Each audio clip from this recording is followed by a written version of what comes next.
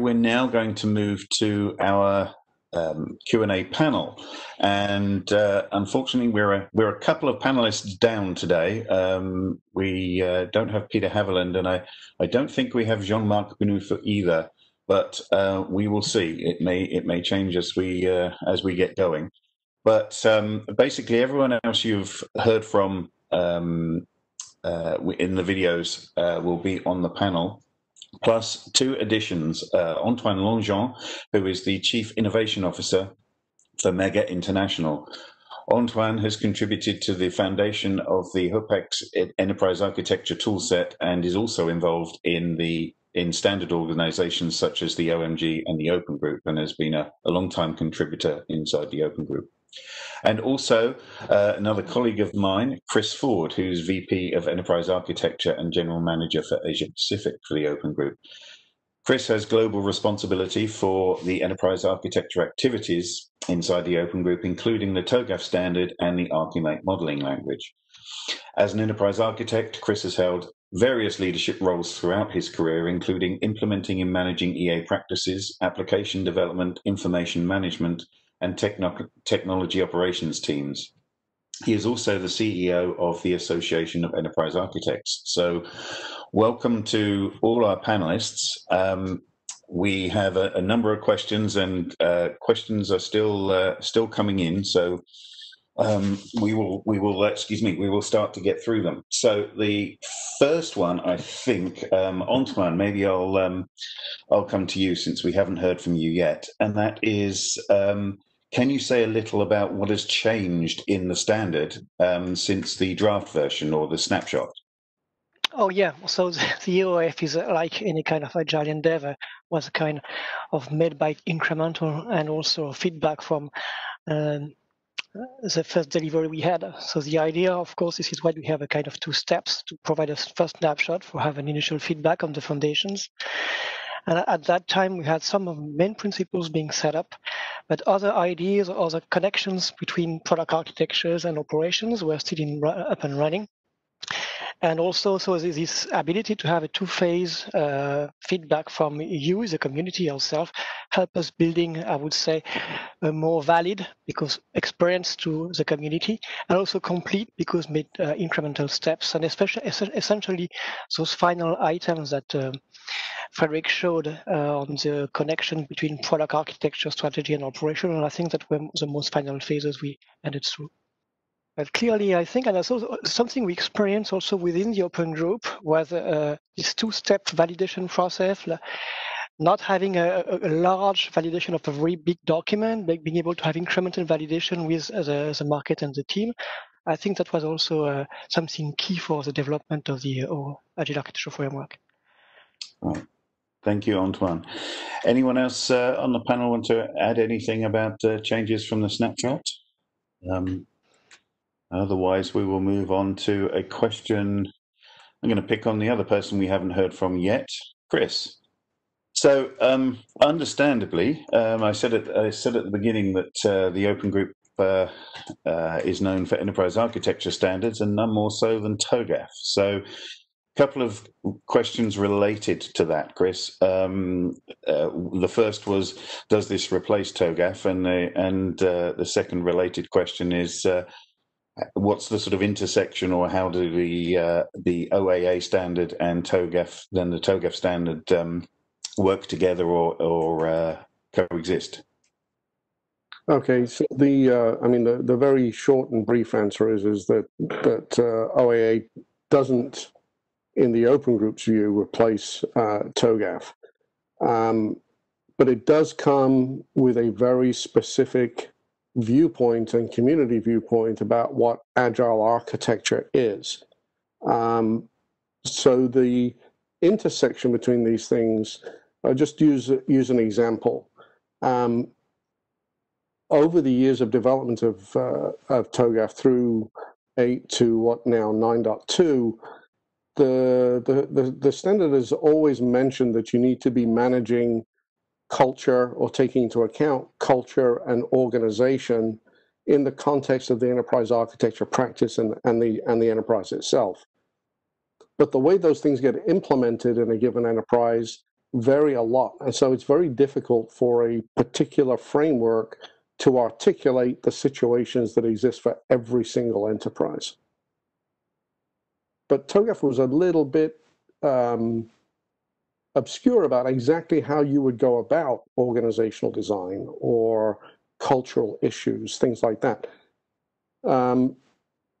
I would offer that the Open Agile Architecture framework deals quite explicitly with how to take into account those particular types of issues and the current best practice thinking about how to approach those problems, and to consider how you might, as an architect, help your entire organization or your ecosystem move through those issues with the context that's provided in the Agile Architecture framework. So they are complementary, but specifically community-oriented viewpoints on what enterprise architecture is today. You know, it's clear that TOGAF has been used and is used in digital transformation contexts. You've only got to look at some of the work going on in the Indian national government, which is TOGAF based for their own digital transformation, to see that. But the OAA is targeting a community audience of architects and other folks undertaking digital transformation, and it's an expansion of the enterprise architecture portfolio for the Open Group. It's complementary, not a replacement. Right. Yeah. As I mentioned the toolkit earlier, it's it's another approach that can be taken for enterprise architecture. Does anyone else on the panel have a comment on how the two standards play together? If not, we will move to a ever-growing list of questions. Okay. Let's see. Question came in fairly early on. Is there a plan to add or extend the standard to address concerns of government where legal requirements are always important? It's not just about value-based metrics. I guess a related question, a similar question is do you see the standard being capable of being used in a government context too? Who would like to take that? Maybe I could try to answer that one. Let's say that the OA has been developed with various organizations, which included banks. And as you know, the banking industry is a heavily regulated industry. And I think also Paddy mentioned the regulation issue in the healthcare industry that he is working in. So we have taken the dimension of compliance very seriously. And I will not go into details on how we include it, but I think that if you refer to Paddy's talk, he's offering less command and control way of getting things done and making sure that constraints are followed. And I think that these can not only include somehow business constraints or technology constraints, but also compliance constraints. And I think that it's a key dimension for agility at scale, because if you cannot move from the old way of achieving compliance to a new way that's compatible with speed, then it means that you are not going to benefit from the speed that is required for digital transformation. So that's very important to basically do both. And I'm not from the government industry, and there may be some aspect that are more difficult than in healthcare or banking, but we would really welcome people from government to join our working group, so we can add also that dimension in the future release. That's a great point, Frédéric. Thank you. Okay, so that question is about government. Next question is about governance. We can do something about it, yeah. Oh, of course, Sorry, yes, please. Yeah, just sometimes there is a kind of opposition between commercial organization and government, and one is only value-driven and the other one is not. But I think the government is also value-driven. The experience of, the e-government part is important endeavors also, and they measure by the value that governments provide. Of course, the measure of the way the value is measured is different, but value-driven is also applicable for government, basically. That's a good point, Antoine. We would hope that our governments are value-driven to some degree, wouldn't we? I'd like to think so. Thank you for that addition.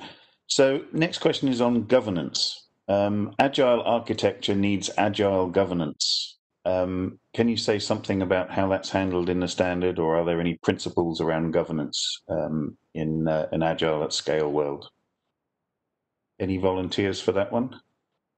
I'm happy to speak to that if you'd like, Steve. Perfect, Paddy. Thank you. So, I think from my perspective, there's certainly one of the key focuses there in terms of governance is the topic of guardrails that I alluded to in my little segment. And guardrails really, are about that transposition of the governance into a statement of what people can and can't do as they proceed in an agile manner for the components they're responsible for. And I guess to me, that's the key to this, right? That if you want the team to act in an agile manner, you need to create the space for them to do that. You don't want them to do things that are inherently problematic or conflict with your constraints or your governance process, but you want to give them the space. And to me, that's where the guardrails become that central point where you just get them in, get them wrapped around it, and proceed on that basis. And I think that's the thing. And I think the other thing I would say about that as well is, in the best possible sense of the word, if the team can be involved in the generation of those guardrails and own those statements themselves, rather than feeling that they're being sort of pushed down upon them, that further buys them into the process and makes them part of it, so that they're not railing against the restriction, but rather to understand what's being achieved and what it's there to do. Paddy, thank you. And there's a related question. I'll see if anyone else has anything to ask. But you mentioned guardrails again. The related question: is there a relationship, do you think, between EA runways and guardrails, or are they interchangeable terms in the OAA? Can you touch on that again, Paddy, or is? I don't hear somebody else jumping in, so I'll do my best. I'm not the world's. I suppose I didn't arrive in my role from an EA background, so I'm not the world's greatest expert. So I'm going to be careful. Yeah. I think in one sense, guardrails are whatever they need to be for your org. And I think that's really important, right? Because what you need to do is find the statements that empower the people you work with to do what they need to do for you. And if that means that they're EA runways, well then great. If that means they're not because they don't meet some of the criteria, well then they're not. But what you want to do, and I guess to me the whole statement of Agile in this sense is about bringing something to your organization that allows it to act in an Agile manner and doing whatever it takes to make that happen. And sometimes that involves taking slightly odd perspectives on things and bringing them in slightly odd ways. But that would be my viewpoint on it. I don't think there's a hard rule, but I think the guardrail should be whatever it needs to be for your org. Okay. And I would add that if I hear correctly, runway, there might be a reference to the architecture runway concept from SEF. And in the Agile Architecture standard, we are not using the actual runway concept because we think it's a very fuzzy concept that may mean many different things to different people. So we prefer to talk about intentional architecture. And to close on governance, we have a building block that talks about agile governance. So if you're interested by that theme, I would encourage to go and download the standard, because I think it's now available, and look at that chapter on agile governance. Right. Okay. Thank you, Frédéric. Okay, so there are a number of questions that are around the role of software architecture. So I'll read the latest of those. Agile for us means more responsibility is placed closer to or in software development teams. Does the OAA involve methods for architecture roles like software architecture? The is not prescriptive too much on roles, because we think that in agile enterprises, those roles are very contingent to the specific context of the enterprise. What I would say is that in an agile world, we are thinking about cross-functional teams. So which means that if you take a feature team or a squad, should not be composed only of software people. It should also be comprised of people of other discipline, and in particular business discipline. So from that standpoint, the software discipline of engineering is important, but it should not be seen in isolation from the way it interacts with the other competency of agile teams. Overall, we are looking for a simpler way of looking at roles. And for instance, one of the large enterprise which contributes contributed to the OA now has reduced the number of roles to enterprise architect, full stack architect. So instead of having specialized architect roles, which are more competency, a data architect, an application architect, full stack architect, and solution architect by opposition to the enterprise architect, the solution architect having a sort of smaller scope. But here you see that sometimes the role are linked to the seniority, sometimes to the scope, to the type of work they do, and we don't believe that by multiplying the type of actual role, we are doing a good service to architecture. And to the extreme, I remember a talk from a leader from a large retail company who said, well, in my enterprise and in many large pure internet company, you have no architect, or you just have one architect, and sometimes he is the leader of the enterprise. So here it's the other extreme. I don't think we go that far, but it's certainly advocating for a simplification of the type of roles. Thank you, Frédéric. Thank you.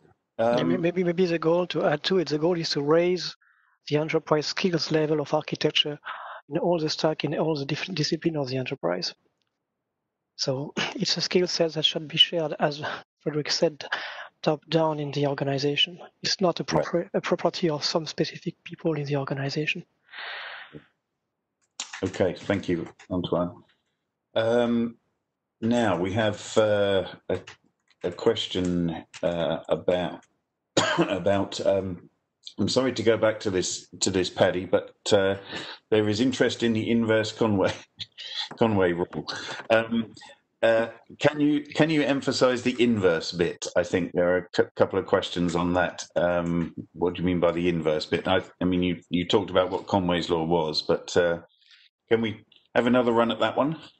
Of course. I should prefix before I start this bit that my colleague, another contributor to the OAA refers to the inverse Conway as his favorite wrestling move, which might help people as well.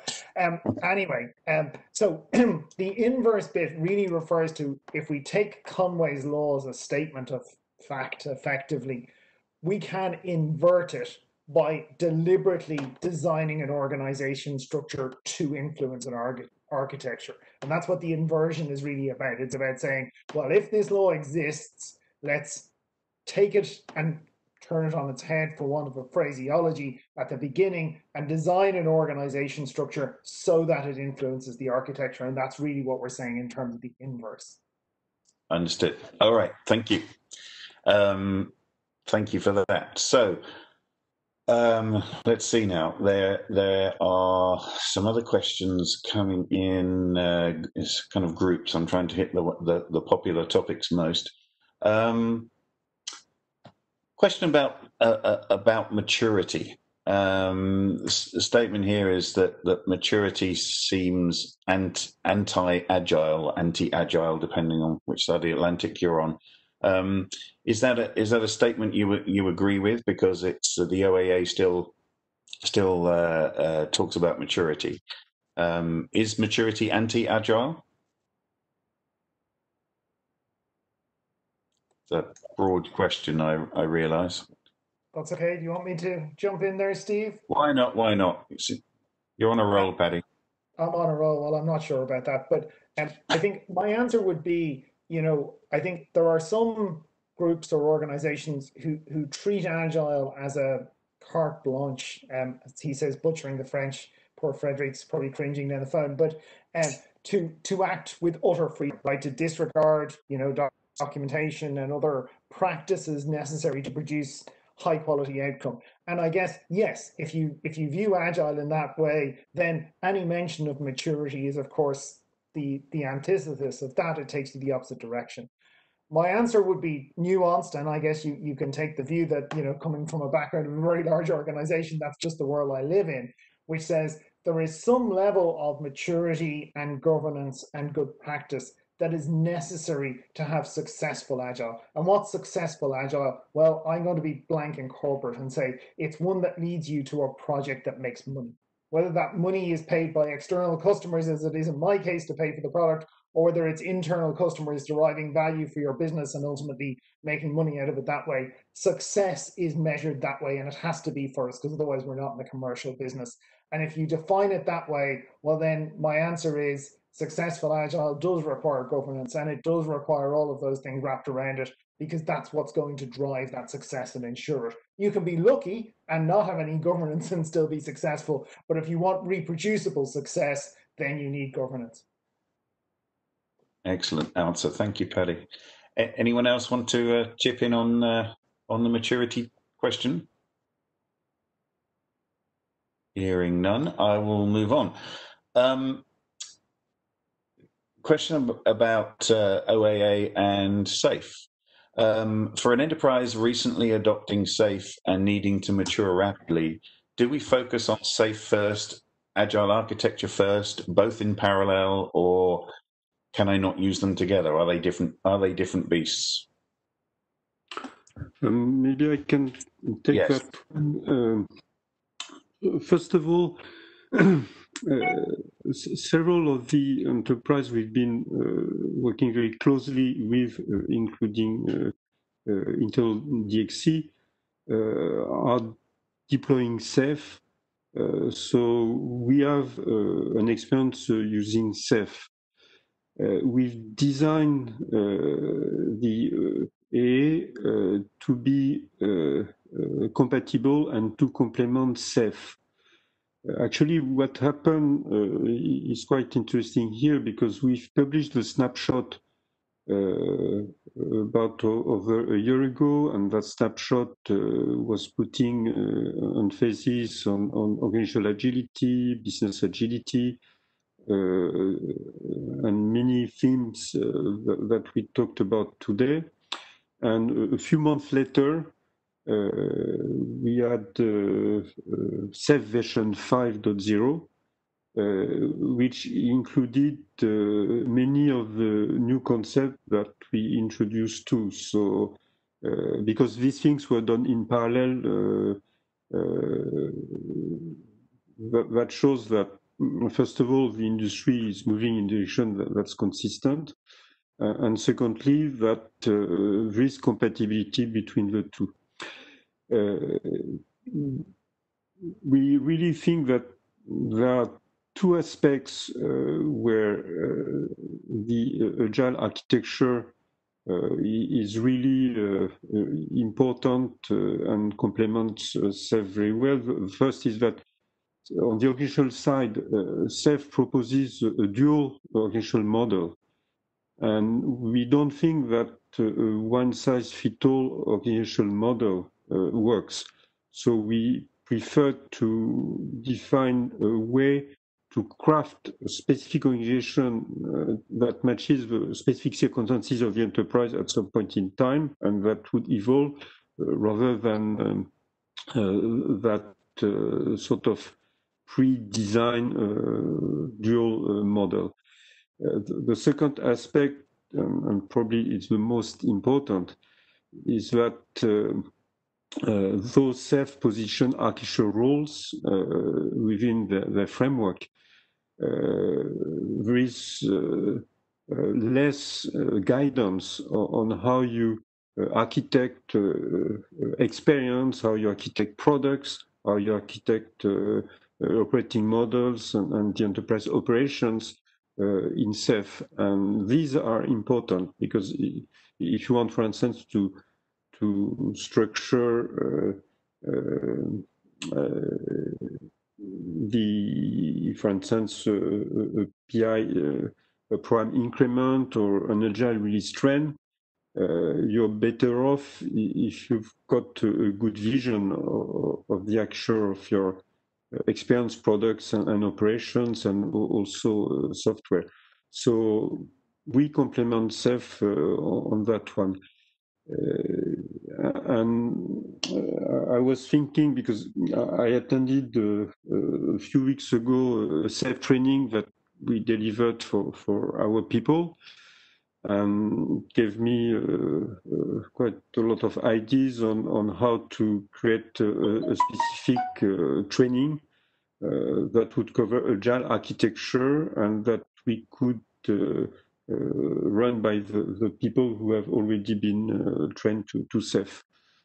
So that's certainly something that would have a lot of appeal in the marketplace because SEF is probably the most used Agile at scale framework in the market today.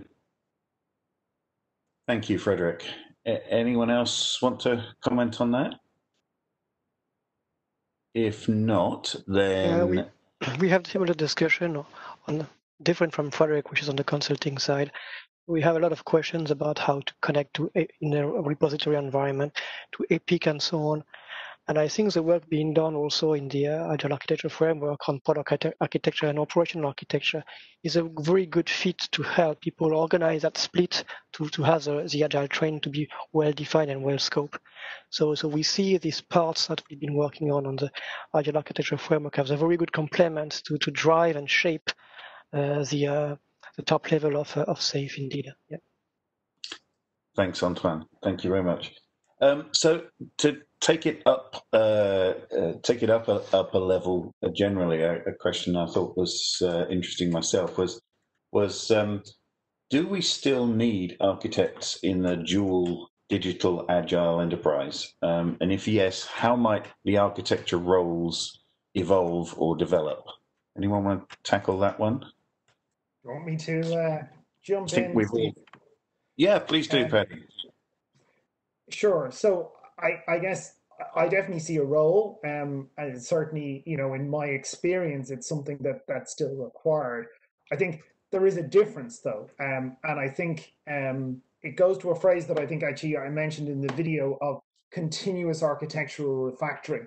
And I think, from my perspective, the difference here is about not defining an architecture to be executed and letting that run, but rather to define a best guess, perhaps.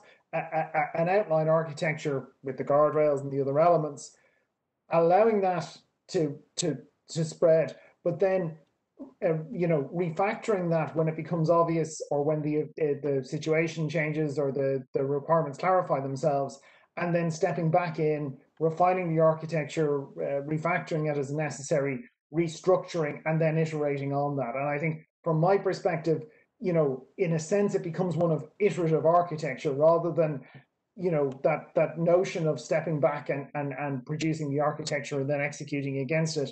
It becomes much more iterative, and that is, it's not different, because in some senses, although you're doing it again and again, it's not that fundamentally what you're doing is any different. You probably make different trade-offs because you're going to come back down the road, but at the same time, I would argue that it is still very much the same discipline, just with that different perspective on it. And I guess the other thing, and again, it's one that sometimes we get a bad rep for, is to make ourselves available to the team as experts. It's not just about the documentation that we share or the vision that we share. Sometimes it's just about making our own expertise available to people so they can ask questions and inform their own decision making, and you become that sort of, hopefully, font of knowledge, if it's successful in that way with the team. Right. Thanks, Paddy. Anyone else on that topic? Okay. Got a number of questions that relate to. We talked earlier. In fact, Chris took the question about the how OAA, the OAA standard and TOGAF standard might interplay together. But a number of questions around if I'm starting out architecture in my organization, should I go to TOGAF first? Should I go to OAA first? Can I use Archimate, another open standard of the open group, in an agile way? There's a lot of activity going on to try and address these things. Can you talk to that a little, Chris? Sure. I saw that. I'm having a little bit of difficulty listening to the panelists and context switching to the channel, so I appreciate the call out there. I would say that if you're starting out on something, that is, let's say you're in a greenfield or a brownfield kind of environment from your architecture practice perspective, or you're contemplating getting your head around an agile or digital transformation, there's a couple of places to look.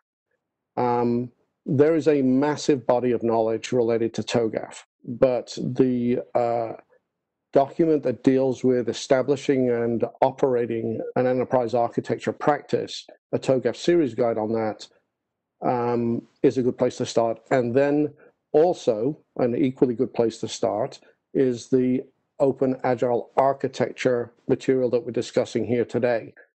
And I think that one of the interesting problems that we discussed in setting up this event was twofold. One, we're trying to present to you today, and if you haven't seen the material, it's available online for download of the Agile Architecture Framework, the Agile Architecture Standard.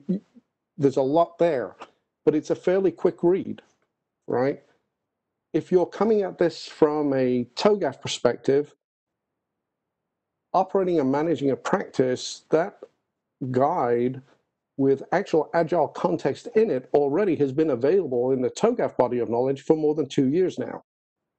So sometimes things get a little bit lost in the volume of content available from the open group around enterprise architecture.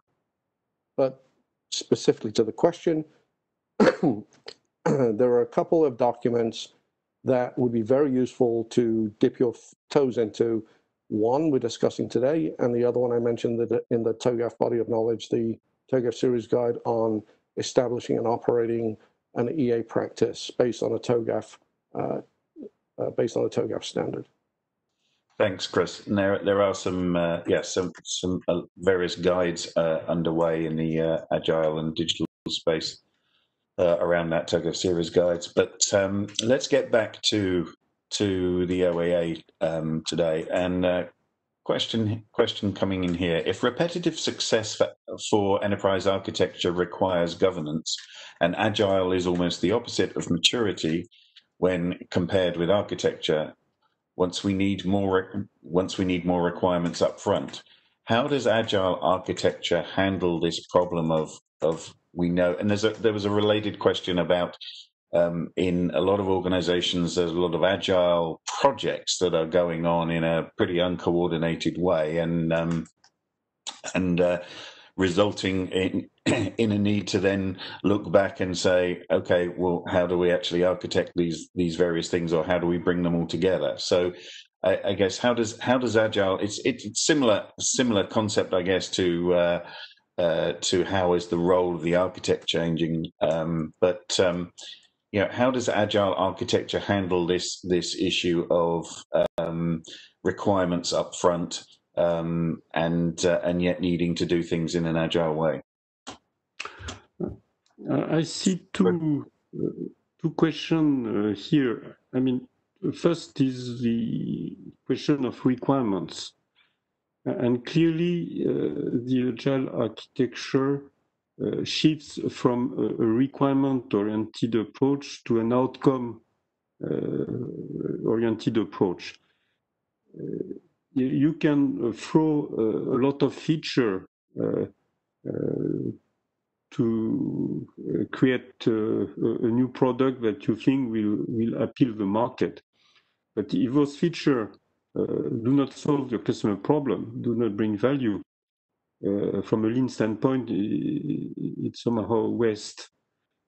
So to illustrate that, I'm thinking about a book that Mr. Fagan, who is a guru of product management in Silicon Valley, said, criticizing the product owner role in the Agile world. He wrote that those product owners are mostly managing requirements and backlog of requirements, and that it was not really what a product manager should do, because a product manager should make sure that value is delivered to the client, and not all requirements deliver value. On the second aspect of the question, and probably it's a different question, is if you have many Agile teams that run in parallel, those Agile teams could create a mess. So you need to strike a balance between the autonomy of those teams and the fact that they are going to pursue common purposes, that they are going to be aligned. So in the Agile architecture, we have a chapter on governance that addresses that issue and provides guidance on how to achieve that alignment. That alignment is not going to be achieved via a command and control style of culture, but more via the definition of objective and key result that clearly gives a common purpose to teams. Then teams have the autonomy to actually achieve, deliver those objectives with some autonomy, and that's the first way to align them. The second aspect is that, of course, you should pay a lot of attention on how you divide enterprise into teams of teams and teams. And we talked at length about the inverse Conway maneuver. So the idea is that you start from a good architecture vision, and you align the way your team are structured along that vision, which defines your product architecture, your operations architecture. And by doing that, you reduce the situation where two teams are doing the same thing, or you've got a blind spot where no team is addressing an important issue. So by combining a different way of governing and by aligning the team toward an intentional architecture, you can avoid the type of situation that you are thinking about. And I could add another guidance is provided on this and the kind of category of teams. Like you have streamlined teams which are really guided towards product, and also platform and competency teams which play a cross-functional role. So there is also a proposal in a kind of pattern of team organization that helps having kind of commonalities being managed by these different relationships between teams. So I encourage you to look at this in the framework.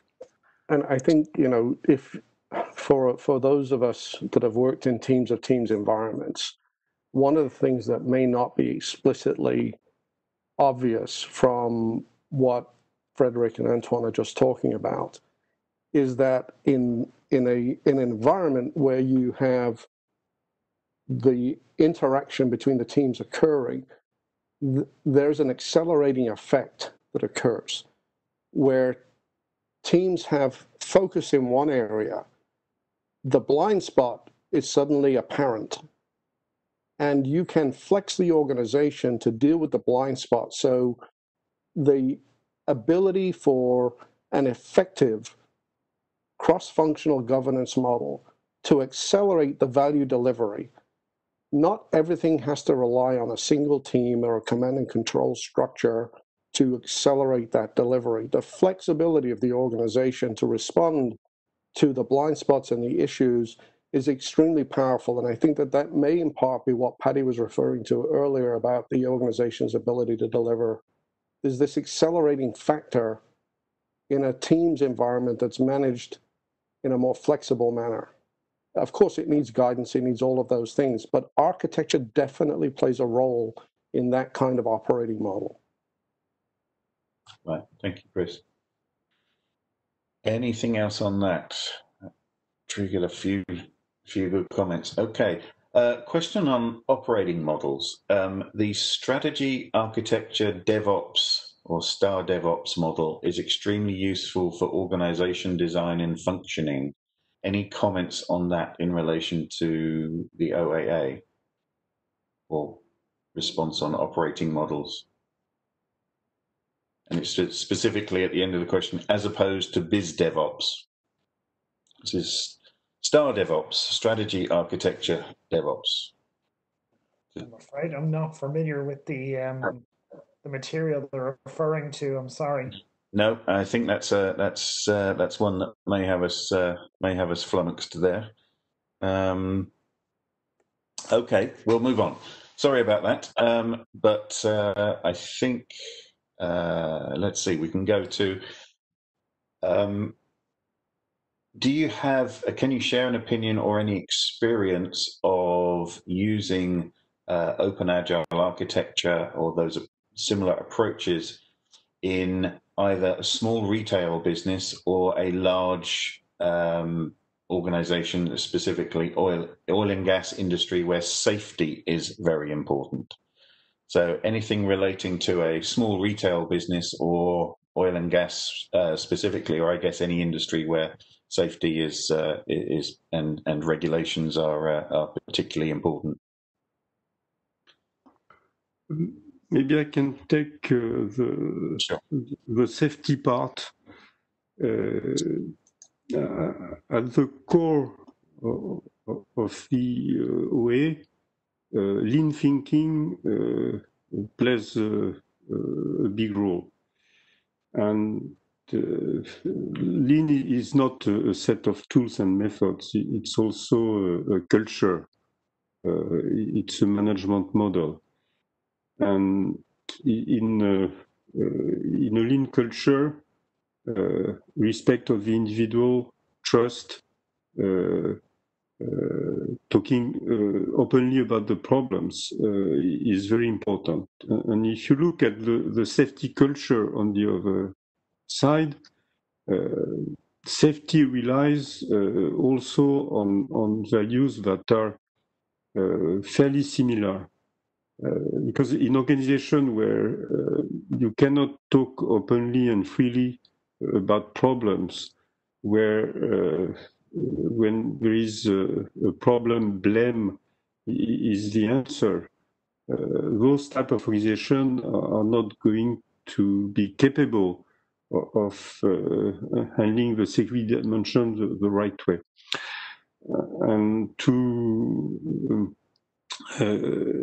illustrate that, I would really recommend, if it's still available on the internet,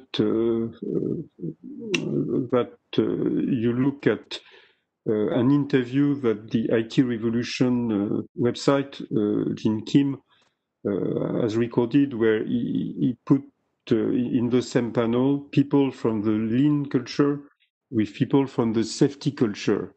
And it was extremely interesting to see how those two cultures would complement or differ from each other. So definitely the OA, by its lean roots, I think is perfectly compatible with with safety. On the other hand, it does not include some specific safety body of knowledge. And I'm thinking about methods, approach that have been developed by the MIT, but they are really complementary. So there is, it's not difficult to complement the OF with those safety approach. And in the course of developing the OF, we've also been in connections with the large organization building in the aircraft industry. And clearly they were having that change to traditional command and control to build the aircraft to a new agile organization, exactly as Frédéric said, trying to share the problems they face when they build this new kind of aircraft. And clearly the organization culture change was a very big endeavor, wasn't it, Frédéric? Yes. And indeed, and it was, so I think they were not mature enough to publish all together with us the way they are, but they had a 1 billion project to ensure this transformation within this big organization. And one key topic I remember was the way they distribute responsibilities.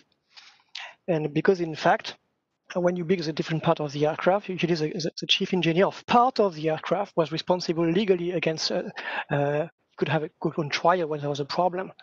And the change in mind was to share not per part of the aircraft, but across the whole aircraft altogether. And it was changing the responsibility and even the earning of people being in charge of the various parts. And the change in the organization was absolutely key. And it was a big transformation endeavor. So clearly, the team approach, the agile approach we promoted together was a good input for them. So yes, indeed, it was not in the oil but it was clearly in the aircraft industry. And we were happy to see they were facing the same concerns and the principles that we share in the book, also with the DP book, was the ones they were trying to build on, indeed. Thanks, Antoine. Thank you. There were a couple of questions about specific topics. Are there going to be specific topics, or as we call them in the OAA context, playbooks? Andrew, you answered in the Q&A panel that there will be a security playbook. There was a question about will there be a governance playbook. Are you able to say anything or about specific playbooks that are under development? I think there's a couple. In fact, Frédéric probably knows them more than me. There was security was quite well progressed. Meta model. What were the other ones, Frédéric? Can you remember? I'm drawing a blank. There were about 2 or 3. We talked about modernization. That was it. And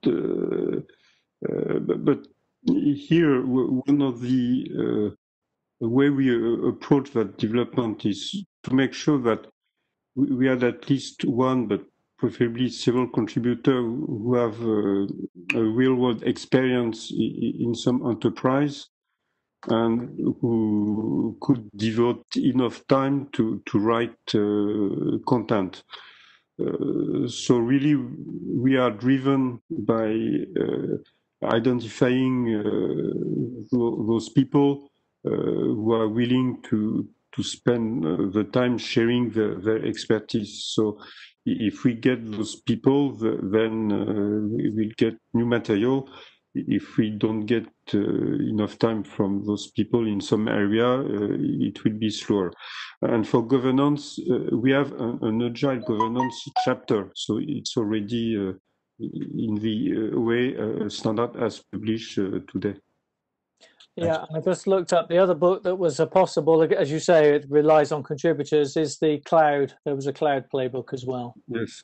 Right, yeah. And that's a great point that you make there, Frédéric and Andrew. It is about contributors. So where if there are areas of particular interest to you, then the way to get those worked on inside the open group is to get involved. We'd love to have you.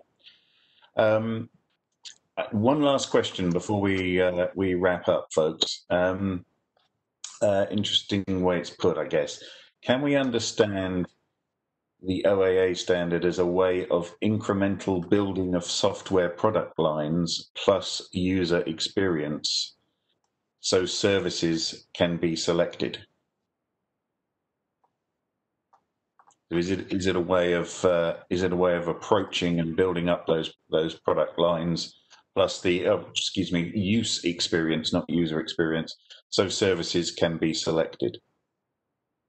Relates to another question, which was about the role of services going forward and how it relates to that. Is that a way that you would want the standard to look at after your hours of contribution to it, folks? I guess I'll jump in again. So I think from my perspective, Steve, you could certainly look at it that way. I have certainly no objection to anybody looking at it that way or using it in that light. I think, there's some interesting questions there about how those criteria for service selection come into being. And I think, yes, I'd love to say, taking an agile approach to that, saying, here's our initial set of criteria, let's use it, let's validate our experience with it, be that with real use or through a testing process or whatever, and then inform that and go forward. Absolutely. Is that really what we've written? Probably not quite so much, but it's certainly in there, certainly something I would happily encourage. I don't know if the others have any additional. Thanks, Paddy. Any other last comments on that, or anything else from the panelists?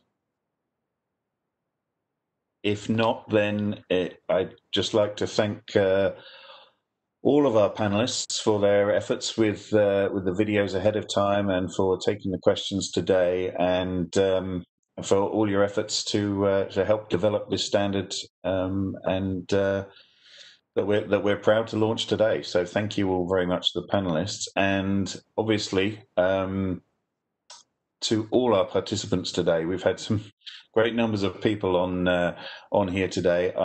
Hopefully you've got much more of an understanding or a flavour of the Open Agile Architecture standard, and please do go and look at it. The link to it was in the chat channel.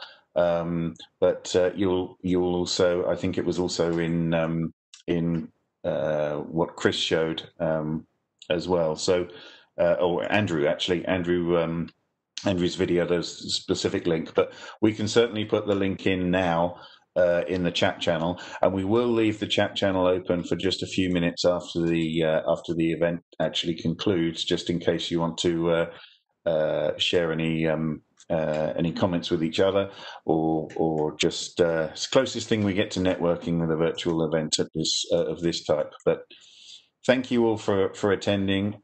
Please go and download the standard. We hope it's of use to you in your day job, as I said at the beginning. And thank you all for joining today, and look out for more about this and other things in this space from the Open Group in the near future.